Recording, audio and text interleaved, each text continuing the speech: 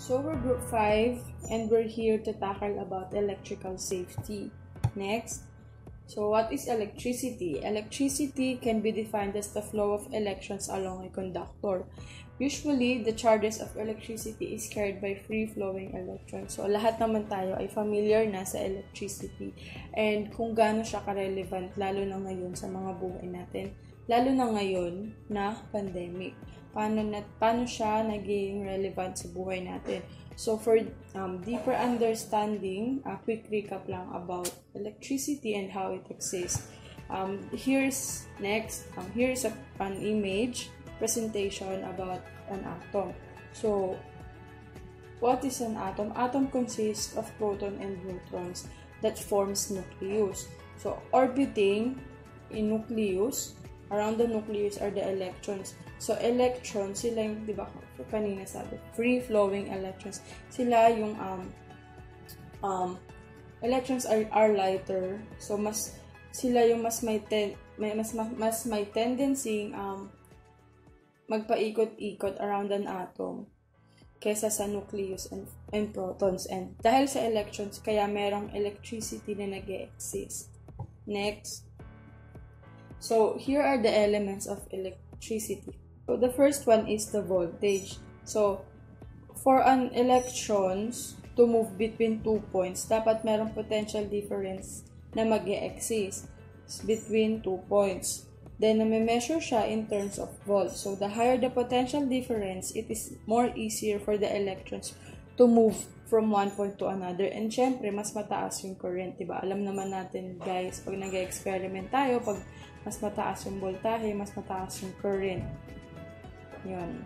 Next, the resistance. The flow of electrons is also governed by the resistance offered by the conducting materials. It is measured in ohms. So, from the word itself, resistance, resist, siya yung nagre-resist. Siya yung naglilimit ng flow of electrons. Lalo na, for example, di ba, pag nagawa tayo ng experiment, nagko-conduct tayo ng experiment, meron tayong tinatawag na resistor. Nakakatulong siya to protect the other conducting materials kasi hindi lahat ng materials is kayang yung voltage. Hindi lahat ng materials kaya yung matataas masyado na voltahe. Ng mga materials na ang kailangan lang is mabababang voltage. And resistor is here its job is to limit or to protect the other materials. So for isa pang example is yung fuse din. Sa sobrang taas ng voltahe, sa sobrang taas din ng current na nagfo-flow, mas madaming electrons ang nagfo-flow. So, ang trabaho ng fuse is sa sobrang taas na ng voltage and ng current para mas maiwasan yung worst damage na pwedeng mangyari. Siya yung kumbaga parang siya yung nasisira, mapuputol, mayroong wire din sa loob, tapos mapuputol, kumbaga isa-stop niya yung pag-flow ng electricity or ng electron sa circuit. So, yun yung resistance. Next is yung current. The current flow in a circuit is measured in terms of amperes. So, kung sa voltage is volts, resistance is ohms, sa current naman amperes. So, alam naman natin lahat na kapag may current, ibig sabihin may voltahe. So, pag walang voltage, walang current, walang electrical current na mag-occur. So, ito yung na dumadaloy ang kuryente kapag may current. Next. The relationship between the elements of electricity was introduced by Mr. George Simon Ohm. It has been known as the Ohm's Law. So, sobrang familiar tayo dyan. Ito, Ohm's Law ang madalas nating gamitin, lalo na sa mga basic equations. Yan. So, the current flowing in a circuit is directly proportional to the voltage and inversely proportional to the current. I is equals to V over R by triangle. Next is, ito naman, pinapakita namin dito yung normal resistance values of various materials. So, hindi ko na isa-isahin, pero yan. napakita dito yung material and yung resistance ng bawat material. So, ito yung source namin, Electrical Safety Handbook. Kung preferred your understanding, kung gusto nyo pa mas mag-dig deep, yan, you can search din dyan. Next is the human resistance to electric current naman. So, yung body area and yung resistance ng bawat area and kung ano yung sitwasyon mo. Kung, for example, kung basa ka ba or tuyo ka ba, ganyan. Yun. Next. So, these are the hazards of electricity. So, meron kaming three types. The electric shock, the burns, and the fire and explosions. So, alam naman natin yung electric shock, burns, fire, and explosion. So, what are the common causes of electrical injuries or accidents? So, touching of live parts. Pwede siyang, mayroon siyang electric shock. Diba nga, as low as 2 volts, makaka-experience na tayo ng yung parang mag-ground. Yan. So, depende pa sa kung taas ng voltage. It can lead to fire and explosions and even burns. So, we have to be careful. So, next one is the short circuit. Pag mali yung pagkakamount, pag mali yung material na ginamit, yung voltage, yung value yan, it can lead to short circuit. Pwedeng may pumutok. Di ba, for example, yung capacitor, pag mali yung pagkakalagay mo, pwede siyang pumutok. Then, the inadequate guarding, the overloading, the breaking of connections. So, the next one is the effects of electric current in the human body. Miss Calonia is here to present and to tackle about the effects of electric current in the human body. Take it away! Effects of electric current in the human body. On the table, we can see the different ranges of current and the effects of it in the human body. The first one is the 0 to 1 milliampere. In this, there is no sensation and it is not felt. Ito po yung mga current na sa sobrang baba po ay hindi na po siya halos maramdaman ng katawan po natin kasi nga po mababa lang po yung current niya. The next one is the 1 milliampere. Shock perceptible, reflex action to jump away. There is no danger from shock but sudden motion may cause accident. Ito naman po yung mga insidente po na minsan po halimbawa yung nakapagsaksak tayo tapos parang may biglang dumaloy na kuryente po sa katawan natin kaya may mga actions po agad tayo na napapabitaw bigla sa saksakan. Yun po. The next one is the 3 milliampere. It is the painful shock. Dito naman po dahil tumaas na po siya ng konti kaya parang masakit na po siya at medyo ano na po siya sa katawan natin. Medyo ramdam na talaga yung sakit ng kuryente po. The next one is the 6 milliampere. It is the let go current for women. Ito naman po yung tinatawag na pinaka mataas na current na kayang i-hold ng mga kababaihan po. The next one is the 9 milliampere. Let go current for men. Ito naman po yung pinaka mataas na current na kayang i-hold naman ng mga kalalakihan. The next one is the 10 milliampere. Local muscles contraction sufficient to cause feeling freezing to the circuit for 2.5 of the population. Dito naman po, parang apektado na po talaga yung muscles po sa katawan natin. Kaya parang delikado na po talaga siya. The next one is the 15 milliampere. Local muscle contraction sufficient to cause feeling freezing to the circuit for 50% of the population. Dito naman po, yun nga po, katulad po nung sa 10 milliampere, compared po dito sa 50 na mas mataas na po, kaya talagang delikado na siya sa mga muscles natin kasi naapektuhan na po talaga siya dahil sa taas na ng current na pumapasok or natatanggap na nung katawan natin. The next one is the 30 milliampere. Breathing difficulty can cause unconsciousness. Dito naman po, dahil sa sobrang taas na nung current niya, kaya parang pag dumaloy na po siya sa katawan ng tao, parang nahihirapan na pong huminga. Parang doon na rin po yung tinatawag na electric shock. Yun, doon na po nag-uumpisa yung parang ganun po. Kaya parang Yung iba po na nakokuryente, na umaabot na yun sa electric shock, nawawala na po ng malay. The next one is the 50 to 100 milliampere.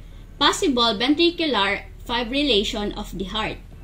Dito naman po, yung tinatawag po na ventricular fibrillation, it is a heart condition that results in death. Dahil po sa sobrang taas na talaga ng current na dumaloy or dadaloy sa katawan po ng isang tao, naapektuhan na po talaga yung mga muscles, pati po lalo na yung puso po. Kaya po, nagkukos na talaga siya ng death po. Next one is the 100 to 200 milliampere. Certain ventricular fibrillation of the heart. Yun nga po katulad po nung sa 50 to 100 milliampere, yun nga po nagkukos na talaga siya ng death kasi sobrang taas na po nung current na papasok sa katawan ng isang tao. 200 milliampere. Severe burns and muscular contractions. Dahil po sa pataas na talaga yung current, lalo na siya sa padelikado yung epekto po sa katawan natin. Kaya po, dito, umaabot na sa point na yung mga muscles po natin sa katawan ay nasusunog na dahil sa sobrang taas ng current na dadaloy po sa katawan natin, yung mga electric shock, kasama na po yung mga severe burns po. 1 ampere. Irreparable damage to body tissue. Severe muscular contractions, so severe that chest muscles clamp heart and stop it during duration of shock. This prevents ventricular fibrillations. Dito po talaga, delikado na po siya sa katawan natin, kaya kinalalabasan na lang po niya ay to death na po. Dahil po sa sobrang taas na ng current na dumaloy sa katawan ng isang tao na nakuryente o makakuryente po. So, dito naman po, let go current. Katulad po nung nabanggit ko kanina sa 6 milliampere at 9 milliampere na kayang i-hold po ng men and women. Let go current is the maximum current that a person can tolerate when holding a conductor and can still free himself or herself by muscular stimulation. The next one is the ventricular fibrillation.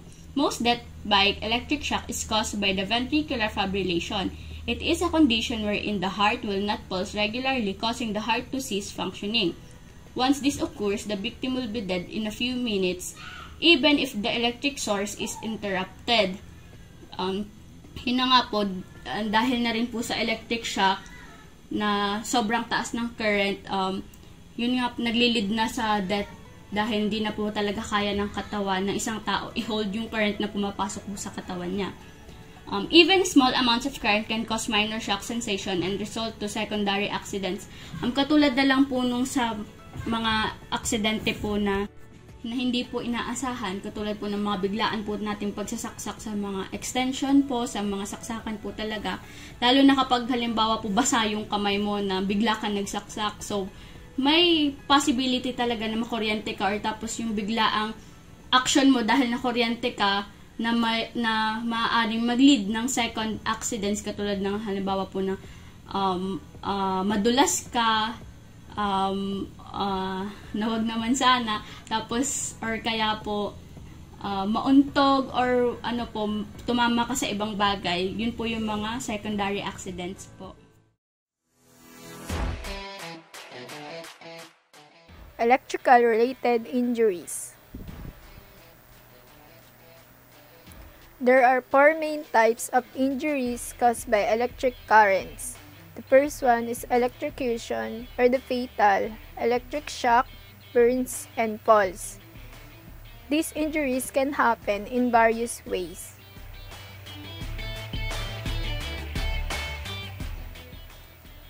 Direct contact with the electrical energy. When the electricity arcs or jumps through a gas such as air to a person who is grounded, that would provide an alternative route to the ground for the electricity. For example, kapag naka-encounter tayo ng mga electrical sparks, may possibility na maging part tayo na electricity kapag tayo ay exposed sa kuryente, since tayo ay nasa ground. Thermal burns including flash burns from heat generated by an electric arc and flame burns from materials that catch fire from heating or ignition by electric currents. High voltage contact burns can burn internal tissues while leaving only very small injuries on the outside of the skin. So kapag malaking voltahe or mataas din na kuryente yung na-receive natin, maaari itong mag-cause ng malaking damage sa ating katawan. Hindi lang siya electric shock na mapipil natin. Pwede rin siya mag-iwan ng mga sugat or malaki din yung damage sa skin or muscles natin. Muscle contractions or a startle reaction can cause a person to fall from a ladder, scaffold, or aerial bucket. The fall can cause serious injuries. Kapag nasa mataas naman tayo na lugar or nag-work tayo sa mga heights, then kapag na-expose tayo sa electricity or nagkaroon ng electrical shocks, pwede tayo makareceive ng malaking injuries, maliban lang sa electrical shocks, kundi pwede rin tayong magkaroon ng dislocation sa katawan natin. Actions to take. So, kapag naka-encounter tayo ng mga tao na nakokuryente, huwag natin sila basta-basta hahawakan. Kundi maghanap tayo ng things na hindi nagkakandak ng electricity gaya ng mga rubber, dry wood na pwede nilang hawakan habang nakokuryente sila. And as much as possible, kailangan din natin manghingi ng tulong sa ibang tao. Kung hindi talaga kaya, gawin natin yung proper way or tandaan natin yun kapag naka-encounter tayo ng ganong situation. Then, pwede rin kasi tayo maging victim kung hindi natin nagawa ng nasa tamang paraan yung mga dapat nating gawin.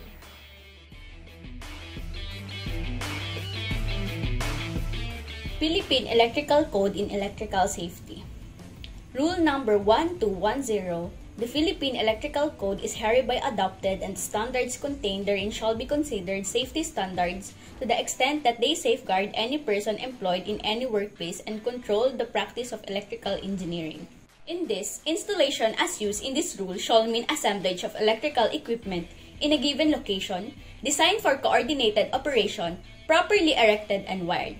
Approved shall mean acceptable to the Bureau after test and examination show compliance with standards. These are the general provisions of Philippine Electrical Code in Electrical Safety. Number 1. No electrical installation shall be undertaken without the plans having been approved by the Secretary or his authorized representative. Number 2. No service or power supply shall be connected to any electrical installation by any utility company supplying electricity or by any person until the necessary final inspection is conducted and a safety certificate or permit issued by the Regional Labor Office or authorized representative having jurisdiction over the case. Number 3. The following are excluded in the coverage of this rule. A. Electric generating plants with franchises which are under the jurisdiction of the Board of Power and Water Works. Letter B. Electric generating plants and electrical installations in radio and television station which are under the jurisdiction of the Department of Public Works, Transportation and Communications. And letter C. Electrical installation for conveyances used in connection with water transportation which are under the jurisdiction of the Bureau of Customs. Number 4. The exemptions under 3A and B are only for the design and construction. The electrical installation may be inspected by the Regional Labor Office or authorized representative if such poses danger to the safety and health of the workers therein. And lastly, number 5, the practice of the electrical engineering as required under this rule shall be subjected to the provisions of the Philippine Electrical Engineering Law, RA 184. Electrical protection. Sample checklist for basic electrical safety. First, inspect cords and plugs. So, bago natin gamitin yung mga power tools, kailangan muna natin i-check yung mga wires or yung mga plugs kung may damage. So, para maiwasan natin yung electric shock. Next is eliminate octopus connections. Dito naman, iwasan natin yung pagsasaksak na maraming power cord sa isang outlet or sa extensions para maiwasan natin yung overloading. At iwasan din natin yung kapag i-disconnect na natin yung device na ginamit natin is yung hinihila natin yung cords. Dapat ang hilahin natin is yung mismong plug para hindi siya magkaroon ng sparks or yung tinatawag natin na electrical shock. Next is, never break off the third prong on a plug.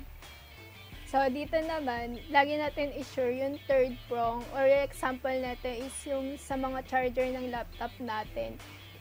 Dapat gumagamit tayo ng mga adapter. So, kapag gumagamit naman tayo nun, dapat ensure natin na nakakonect siya dun sa mismong ground. Hindi siya yung para nakalabas kasi minsan hindi natin napapansin na yung dalawang paalang pala ng plug yung nakakonect dun sa adapter. So, lagi natin i-check yun para maiwasan natin yung pagkakaroon ng electrical shock. Next is, never use extension cords as permanent wiring. From the word itself, extension, gagamitin lang natin yung extension kapag kinukulang tayo sa saksakan or sa outlet, and then kapag sobrang ikli nung cords ng isang device or ng power tools. So, yun nga, yung extension, gagamitin lang natin siya kapag may mahalaga talaga tayong isasaksak na power tools. O kaya kapag sobrang ikli or kinukulang tayo sa outlet, yung extension yung gagamitin natin. Pero hindi ibig sabihin nun na lagi natin siyang gagamitin na as a permanent wiring para maiwasan din yung pagkakaroon ng overloading. Next is tips for working with power tools. So, ano ba yung mga power tools? Yun yung nangailangan ng electricity. So, bago natin sila gagamitin, kailangan tandaan muna natin yung mga tips para maiwasan yung mga accidents or injuries. So, first, switch tools off before connecting them to a power supply.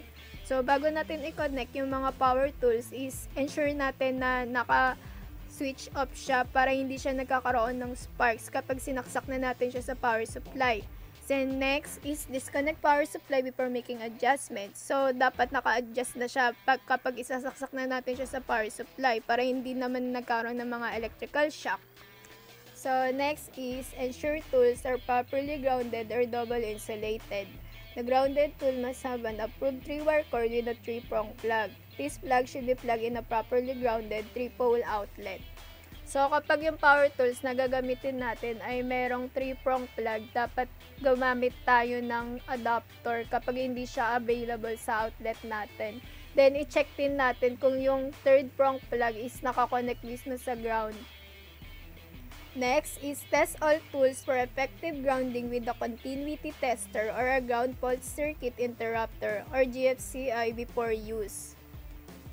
So later, i-discuss ko naman kung ano yung function ng GFCI outlet and yung naitutulong nito sa both user and power tools na ginagamit natin.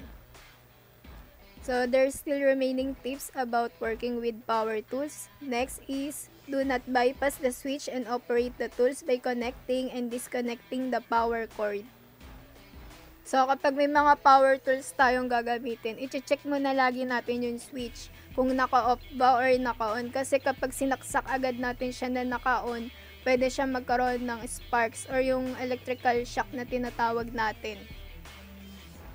Next is, do not use electrical tools in wet conditions or damp locations unless tool is connected to a GFCI. So, dito naman, bago tayo gumamit ng mga electrical tools, dapat i-check muna natin yung surroundings natin kung may mga basa na part para maiwasan yung pagkakaroon ng electrical shock. Kasi pwede ito maging another route para sa electricity. Next is, do not clean tools with flammable or toxic solvents. Example ng flammable or toxic solvents is yung alcohol. Alam naman natin na yung alcohol is flammable and nagkakos siya ng fire, so dapat hindi natin siya ginagamit na panglinis ng electrical tools. Next is, do not operate tools in an area containing explosive vapors or gases. So, bago tayo mag-operate ng mga electrical tools, dapat i-check natin yung surroundings natin, baka may mga explosive vapors or gases. So, isa pang example nito is kapag nasa gas station tayo, 'di ba pinagbabawalan tayo gumamit ng mga cellphone kasi yung cellphone meron siyang static electrical charge na pwedeng mag-cause ng fire. Next is ground fault circuit interrupter or GFCI. GFCI works by detecting any loss of electrical current in a circuit. When a loss is detected, the GFCI turns the electricity off before severe injuries or electrocution can occur. So, yung isang function ng GFCI is yung nadedetect niya kung meron bang nalulos na electrical current sa circuit. So, kapag na-detect niya na merong any loss of electrical current dun sa circuit, automatically nag-off yung mismong outlet or yung GFCI mismo kasi para maiwasan yung pagkakaroon ng electrical injuries dun sa user and then yung ma-prevent masira yung mismong power tools na ginagamit natin. So, kung meron naman tayong tips for working with power tools, meron din tayong tips for working with power cords. First is, keep power cords clear of tools during use. So, dapat i-check natin yung mga cords, baka may mga damage nga kapag ginamit natin. So, next is, suspend power cords over aisles or work areas to eliminate stumbling or tripping hazards. So, dito, para maiwasan yung pagkatalisod kapag naglalakad yung tao, lalo na kapag nakaharang yung mga power cords. Then, para ma-prevent na biglang matanggal yung mga power tools kapag nasasanggi yung mga power cords. Next is, replace open front plugs with dead front plugs. Dead front plugs are sealed and present less danger of shock or short circuit. So, sa mga power cords, dapat i-check din natin yung mismong plug niya. Kung open front plug siya. Kasi karamihan nito sa mga bilog na saksakan, yung lumuluwang yung cover nung pin. Kakatanggal kabit, lumuluwang siya. So, dapat i-check natin baka nasira na. So, dapat palitan natin yung mismong nagko-cover nun sa pin para maiwasan yung pagkakaroon ng electrical shock or short circuit. So, next is, do not use light-duty power cords.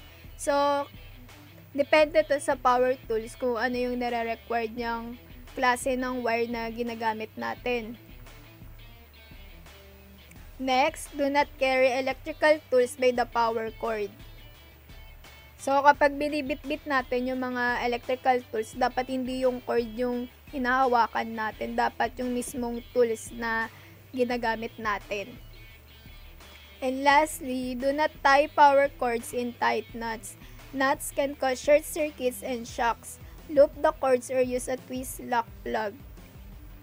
So, kapag nililigpit na natin yung mga power cords na ginamit natin na power tools, dapat iwasan natin yung pagkakaroon ng tight knots kasi pwede siya mag-cause ng short circuit. So, dapat gumamit tayo ng mga twist lock plug na kapag nililigpit natin or yung binibilog na natin yung mismong wire is nilalak niya na. Then, pwede mo rin siya tanggalin kapag gagamitin mo na yung power tools or yung cords na yun.